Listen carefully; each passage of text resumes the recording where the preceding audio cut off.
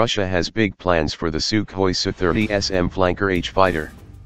Russia hopes to order 36 upgraded versions of the two-seat Sukhoi Su-30SM Flanker-H multirole fighter that would replace the jet's existing Salyut AL-31FP with the Saturn AL-41F-1S found on board the Sukhoi Su-35S Flanker-E, according to a new report.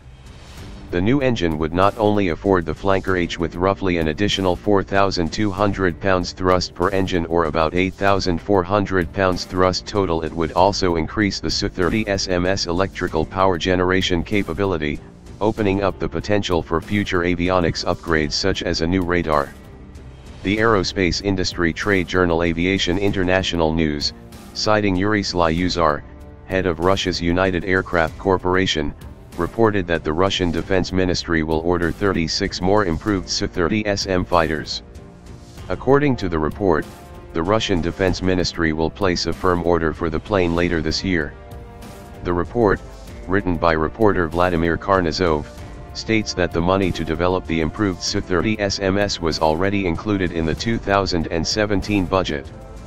Indeed, United Engine Corporation's UFA Machinery Building Production Organization, UMPO, division is already working on adapting the AL-41F-1S to the Su-30SM. The addition of the AL-41F-1S, which can produce roughly 31,900 pounds of thrust, would significantly boost the Su-30SM's thrust-to-weight ratio, which should improve the Flanker-H's overall kinematic performance by some margin. But while the additional thrust would boost the fighter's raw aerodynamic performance, the AL-41F-1S also incorporates more powerful generators, according to Karnozov. That means that the Su-30SM would have additional electrical power available for future avionics upgrades, such as a new or upgraded radar with much greater power.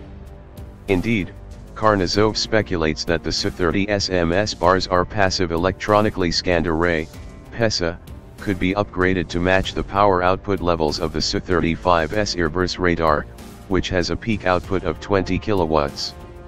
However, the additional reserve electrical power could also help the jet to one day accommodate a future Russian active electronically scanned array, AESA, radar, which would further boost the capability of the Su-30SM. The Russians are likely to retrofit the upgraded engines to its entire existing fleet of Su-30SMs, since it would boost commonality across more of the Kremlin's fighter fleet. Versions of the AL-41 are already flying on board the Su-35 and the developmental Su-57 Pak-Fa, though in the later case, the current engine will eventually be replaced with a much more powerful Is-30 power plant that is currently in development. Indeed, earlier this year, Russian Deputy Defense Minister Yuri Borisov told the state-owned TASS news agency that Moscow's would upgrade its Su-30SM fleet this year, with deliveries of the modernized jet starting in 2019. We plan to kick off modernization this year, complete its first stage in 2019 and then start deliveries of upgraded vehicles, Borisov said.